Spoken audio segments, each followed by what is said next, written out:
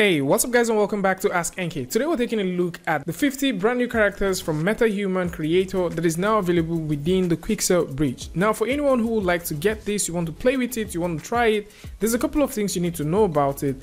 And with that said, let's get right into it. So first off, you need to get Quixel Bridge and then you need to get Unreal Engine. So with the Quixel Bridge right here, you need to also be able to install all of the necessary add-ons that you need, and this includes the add-on or the plugin for Unreal Engine and for any other DCC app that you'd like to work with. Example, Maya, because once you're about to download any of this right here, you'd also be able to have the option of downloading the source file, which is natively Maya. Now hovering around these 50 characters, you would notice that they have names. All right, so just simply hovering, you can see they all have names. You would also notice that there's a download button and a favorite button. Now with this right here, you would also notice that this is a growing library. So initially when we had this conversation before, it was only 50 characters, but right now you would notice that they are now 58 characters. So the library keeps growing, and I think it's just going to keep making sense as it progresses. Now with all of these things here, if you want to take a look at your downloads, you want to see what you're downloading, and you want to pause that, you want to continue, you want to see if it's downloaded. If you go right over here and click, you would notice that we have a couple of cancelled one, a downloaded one, a paused one, and 2 in progress. Exporting this from here to Unreal Engine is super easy, as you need to just simply click on the gear icon right here.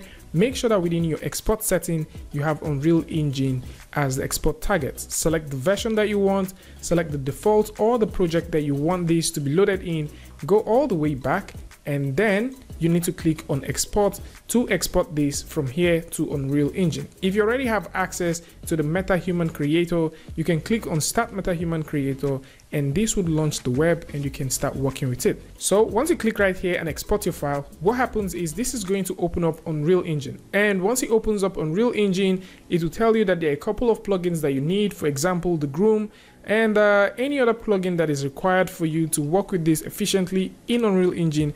It will tell you that those things are missing. And with that, you would also see a button that can help you enable these things right in Unreal Engine. After enabling all of these add-ons, you will need to restart Unreal Engine and get things back on track. So working with these things is super easy once you restart it, as you would notice that you have the folder known as Metahuman. Of course, you would also notice I have a second folder which is known as the modular house, and this is a free asset that you can get right now on the marketplace for the month of April. And of course, if you want to get this, I'm going to put a link in the description where you can get it.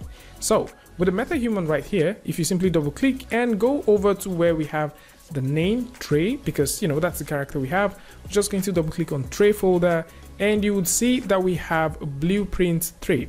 So by simply double clicking that blueprint tray, what happens is we have this right here. So you can click on compile to just simply compile this one, and you are good to go. So with this here, we can also click, drag, and drop this directly in our viewport, and you can start seeing some pretty cool things. Now I'm just going to go back a bit and talk about something. Once you double click on the BP tray, which is the blueprint stuff, it takes a little while. So it's not like a click and drag like I just showed you guys. It actually takes a while because it does all of the compilation, does all of the shader stuff, and it does that for a couple of minutes before you get to this stage.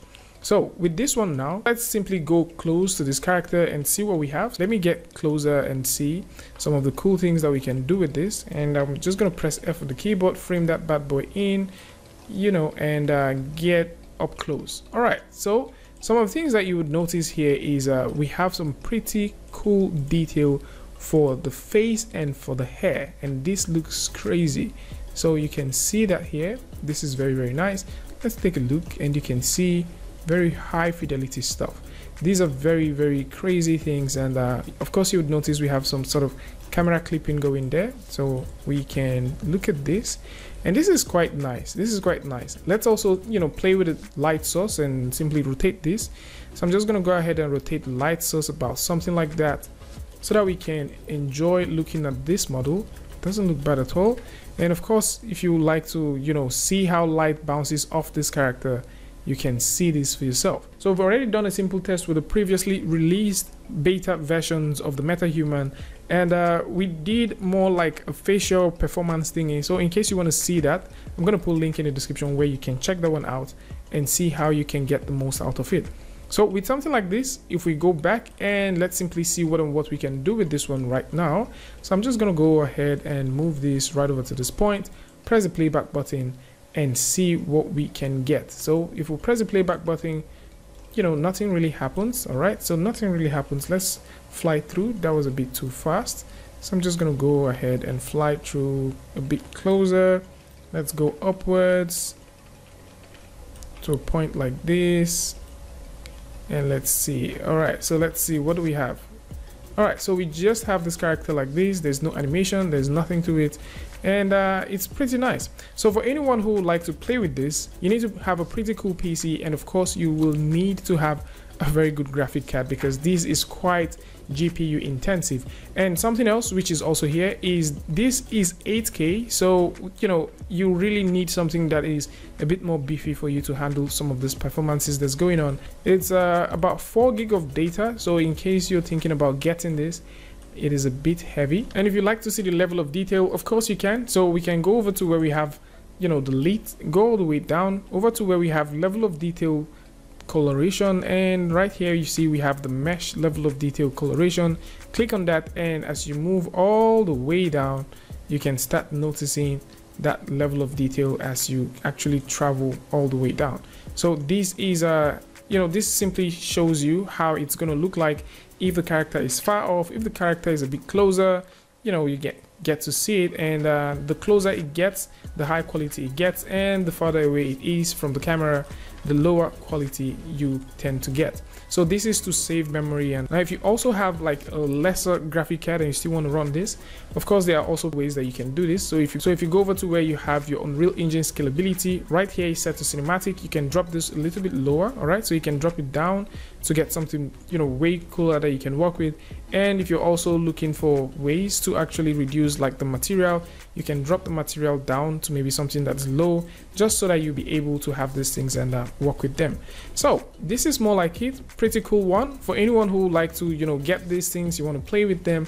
You can simply go over to the link in the description. That'll take you over to where you can download the Quixel file, and you can also download Epic Unreal Engine for free and start playing with this beautiful thing. And for anyone who is also thinking about how do you download the source file, how you can download the source file is also easy. So if you select a character like this, and let's say you want to download this, if you click on the gear icon, go over to where you have your download setting, and within your download setting, go over to where you have models, and make sure that you have the Unreal asset and also the source asset. If you're also looking for the ZBrush file, you can also go all the way down and make sure that you have the source Z tool turned on, and also maybe get the high poly source and probably the brushes, and this way you would have things that you can work with when working in ZBrush. Links to the previous videos are going to be in the description, so just in case you want to see the facial motion capture, or maybe you want to see some free assets which you can use right now in Unreal Engine, links to that is going to be in the description, so do well to check these things out. This is more like it, and of course I would like to know what you guys think about this one in the comment section. And if you like this video or you learned something from this, you can go ahead and give it a like, and don't forget to share with a friend. And if you're new here, it's going to be amazing for you to hit the subscribe button and also turn on notifications so that you don't miss the next video or the next update. And until I see you guys again with a tutorial update, Free Friday, Tutorial Tuesday, tips and tricks, things like this. Peace.